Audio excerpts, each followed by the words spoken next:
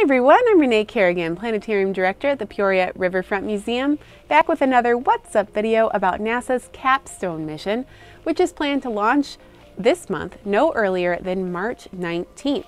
This is an exciting small mission that is a step in the direction of getting us back to the moon. CAPSTONE is a small spacecraft the size of a microwave oven, and its goal is to test and verify the calculated orbital stability planned for the future Gateway space station.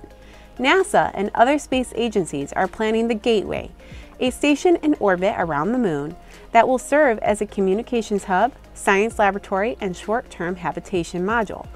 The Gateway will not be ready for many years still, but in order to plan for it, NASA is testing the proposed orbit of the Gateway with CAPSTONE. Computer simulations show that a particular orbit will offer long-term stability with low propellant requirements, and CAPSTONE will confirm if that is the case. So watch for the launch of the CAPSTONE mission, which is planned for no earlier than March 19th.